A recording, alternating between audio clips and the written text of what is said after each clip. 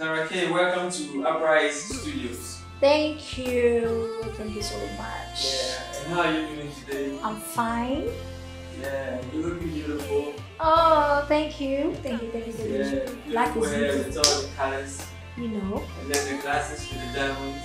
because black is beautiful. Yeah, black indeed is beautiful. Well, okay, now since you mentioned it, your music, Black is Beautiful. I mean, that was your recent single, right? Yeah. And how is it doing? How are people receiving? It's really doing well. I mean, I'm really impressed. It's Black is Beautiful is actually my album title, and it's also a song. Oh, why? Sorry. You will continue, sorry. And it's both the songs and the album. It's doing well. I'm very much impressed. Great. We're also aware of that since we actually manage distribution. Yeah. And then it's doing very well on Apple Music, and then Facebook, TikTok, Boomplay, and then all the other stores. And then we also noticed that a lot of Ghanaians are really jamming into it as well. And then second to that is America. So when you have time, that's the United States. When you have time, you should look at your stats Alright. on your dashboard. Oh, okay. I'm sure you see that. One thing I'd like to know, why did you go for Black is Beautiful? What is behind the concept? Alright. I sat down and I thought of it. When you listen to Black is Beautiful, a song, the first verse is talking about the color. When you are black, you don't need to bleach it because black, there's no way. Black is very expensive. It's very expensive. When you bleach it, you can never come back again. So when you have the color, you are blessed. Why bleaching it? And the second verse is also talking about the black race itself. The black race itself. We have so many things as being black, beautiful things, but we have thrown it aside and we are portraying other countries, their styles. So I wrote this song. I came up with this song with this lyrics to remind our Ghanaians and Africans that black is beautiful. Black, we have something that is more than gold, that is more than diamond. So we have to portray it. Let's portray the color black. Let's portray the beauty. Let's portray what we have, the minerals we have with us. Great. Black is beautiful. So I'd like to understand. It seems you have a strong,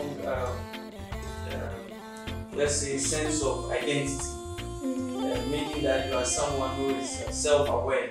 It's like you are aware of yourself because it's not easy for a lot of people to accept themselves for who they are. And then for you to identify that, well, you being black is beautiful, and then to go ahead to compose a song to use to also inform and to educate other people to accept themselves for who they are. I would like to know, how do you come by all this information? Well, there was a friend. She was my classmate though, some time ago. She's called Cecilia. And she's darker than me. But we don't know, we went on vacation. When we came back, she's white. I mean, even white itself. She's whiter. And she has regretted. Now she wishes she come back to the color black, but she cannot come back. It is spoiled. So that motivates me. That tells me that no, black, if black is spoiled, there's no way it can come back again. So that means the color black is unique itself. So why spoil it? You understand? And me, I feel proud having the color black. Because when I walk outside, even white people see my color and they appreciate it. They love to. I was having a friend from UK, Lucy. She always admired my color. Because of my color, she dash me money all the time. And she wishes to be like me. She wishes to have my color. She can go and stand on the sun now from morning to evening. She thought maybe being black is through the sun. Through the sun, yeah. And then she realized, no, this is from God. True. Yeah. We really appreciate So that. that motivates me to, compose this kind of song. Great. So now, being an artist and also filming on the music scene in Ghana, and then trying to break into a bigger market, how is it like working with producers? it's not easy, but I always give thanks to God, and I always thank my producers. To me, I've been so favored to the point that I don't even understand. Well, I've worked with a couple of producers who they don't even take a damn for me, because they've seen the talent in me and they want to help. If I'm supposed to pay money, I don't think I can pay them. Engineers like One, P-Whizzles, Cash 2, I mean a whole lot of engineers who has name in Ghana here has been working with Klarah Kay without paying a damn. So I'm lucky and I'm favored, and all thanks to them. But the game is not easy. We all know that it's not easy, but I believe hard work pays. Yeah, as an upcoming artist, you don't need to sit your ass down. Work hard, learn, read books to be able to, acquire knowledge from it and then put it in your song. Don't sleep. Write songs, work hard if you want to be on top like others, the mainstream artists. I don't think they slept. They work hard, so we're supposed to work hard to get to where we want to be. Great. You mentioned reading books, especially as recommendation for upcoming artists who want to make it. So, do you want to share with them or with us any book that you think? Okay. For books might help to enhance, their brain power. Well, I like reading storybooks. You know the way I am, the way I get my song. Someone like me, I like watching this kind of Barbie movies with singing. They have songs inside. I copy songs from there a lot. Also, I like watching YouTube, especially when I was writing Black is Beautiful. I had to go to YouTube, learn about how blacks we are, how black came about, how the color black is, and how people are appreciating the color. I googled it and I saw a lot of black history, so that helps me to be able to get some words to fill in my lyrics. So I will encourage my up and coming artists to also do the same. It's not by force though, but my interest is I can watch cartoons and get songs from it. I can watch these high school movies. Maybe yours is not like that, but you can read books. You can read any story books you feel like, but make sure you jot some words inside to be able to help you write or add it to your songs. You understand? So that is what I do to be able to get lyrics. So I advise my up and coming artists to also do the same. If only they will do it, I think it will help. Wow, beautiful. And information on how you go about doing your research before you write your music. It seems to have some, academic part to it. It's not just about you writing the music, but then doing your research before you write the music. And also, it was beautiful that you actually acknowledged producers that you've worked with in the past. Yeah. I also noticed that you have very beautiful music videos, especially for the same Black and Beautiful song. Yeah. Aside the Black and Beautiful, I want you guys out there watching, you should know that Klarah Kay has a lot of beautiful songs that you should check out when you visit their platforms on the streaming services. But then we are focusing more on Black and Beautiful because this is where the direction that the conversation is taking. Who produced the video for that? Awaga. Yeah, Awaga was the director of the video. You see, the Black is Beautiful video, I wrote on my concepts. Yes. You see, I wrote my songs with the help of a friend called I've even forgotten his name, but a friend also helped me compose the lyrics. But the video, I came up with my own concepts. I showed it to the director, Awaga, and then he also added up something. We shot the video in Ghana here, Dansoman, a very cool environment. And then we finished up at Denta. So the concept and everything was by Klarah Kay, and then Awaga supported it. The drawing, if you watch the video, you see that we've been doing some arts on our face, we went total, I mean, traditional. Yes, I want to portray, like I said, I want to portray the African beauty, our dress, our way of dressing and stuff. So that is what I put in the video. And then the concept was written by Klarah Kay, adopted by Awaga. And then I know you work with Kaboom, Double, and a few other artists as well. How is it like collaborating with other artists? Alright, especially Kaboom. Kaboom is one person that I really, since I was young, coming up, when I heard of Kaboom, I always prayed to have him in the song. So when I was doing this bedroom dinner, there was one man I was working with. He's called Wood. So then I was with him. Then Kaboom and Pirizo, they are very good friends with Wood. So that was when I met Kaboom, and I was very happy to be able to meet Kaboom. So when I met her, I was like, boss, I always wanted to have you in the song. Today that I've catch you in this studio, you must do something for me. He said, wow, yes, I listen to your songs a lot. He said, okay, I will do it. So I thought maybe he wouldn't do it, but in fact, Kaboom, the guy is just so cool, just so humble.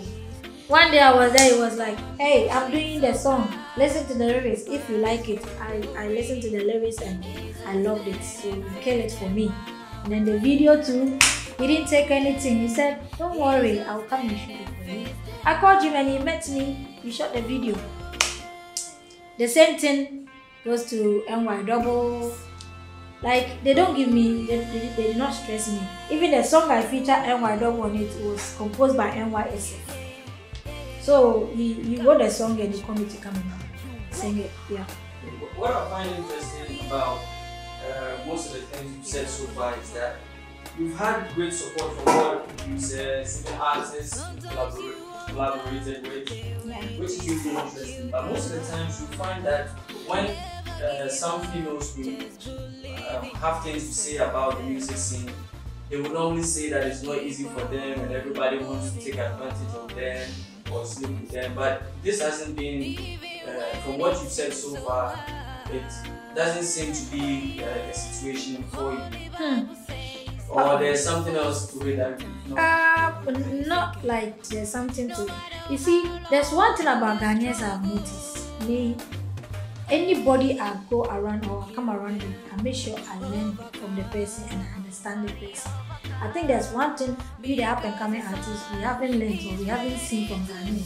The Ghanaian producers, Ghanaian DJs, presenters and stuff, they study people a lot. Yeah, especially the producers. When they see that the artist is good, they will work with you. Even if you don't have money, they will work with you. They study to know, no, this person have talent, but maybe the capital is not there. Why don't I help by, play as a beat, record her, and see how far it will go. When they see that thing, they will definitely help you. No matter what, even if you don't have money, they will help you. But we will come to studio, someone will bring, I've been there a lot. I see a couple of artists bringing a song. I'm coming to record a song. When you listen to the song itself, you yourself, you will go bored. You will be angry. So a person like this, the engineer has to charge you plenty, so because he's going to put in so many hard work for the song to come out very well, so that it won't tarnish his name. You understand? But when you are good, the engineer is even feeling happy to even work with you, the artist. Then you will be like, oh, I produced a song for Klarah Kay. I did this for Klarah Kay, because he knows you are good and you can push yourself, or the song that he's helping you with, you can push it. So that's one thing about Ghanaian producers. That is why I'm getting help, because I've asked questions about why they help me, and this is what they tell me. That Klarah, we see the talent in you, and we see that you are a hard-working girl. That is why we are supporting, because we know one day you'll get there. So we will keep pushing you, and I'm very much appreciated. Yeah. That's great. You played a concert, I think not too long ago. Yeah. Was it like a street carnival? That was our center.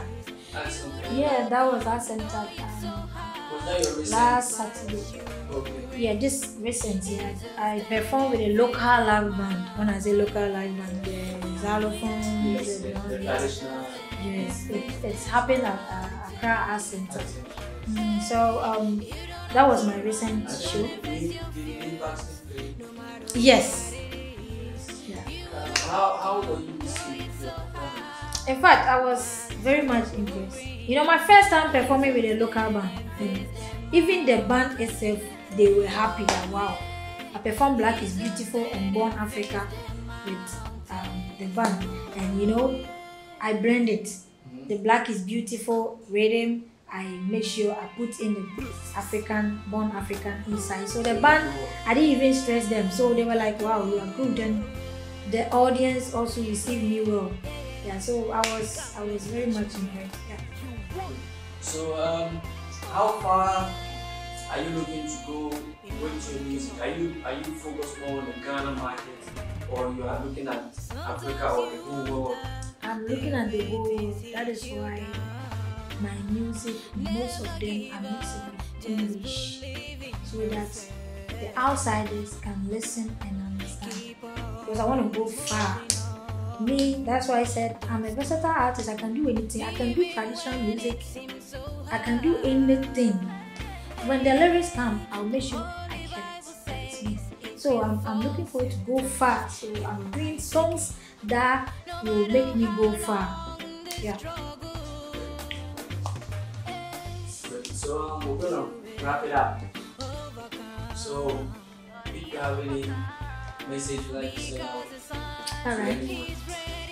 I want to tell my up and coming artists, this is one advice I will give. The game is not easy, but if you know you have the talent and you want to do music, don't be a lazy ass. Work hard. One day you will get there. Don't give up. See, when you start, people will say a whole lot of things to just make you stop what you're doing. But don't lose hope. Keep going. One day you'll get there. Sakodia them or the same thing. They receive the same insults. And this music won't bring you anything. Blah blah blah blah. But they didn't give up. And now see where they are. So one day you'll get there. Don't give up. And always pray. Be prayerful. Be prayerful. Be prayerful. Because in anything, put God first, and you will go far. That is one advice I will give to my up and coming artists. And also, I want to thank everybody, my bloggers, DJs, presenters that has been supporting Klarah Kay from day one up till now. They are still supporting. They don't give up. I want to thank all of them. There are plenty. I can't mention it. They know themselves. Any blogger that has worked with me knows themselves. So I want to say a big thank you to you. That if God permits and I get to where I want to be, I'm not going to forget. This is a promise to all the people that has been helping Klarah Kay. And I want to tell you to continue helping. One day it will be. Alright, it's a wrap.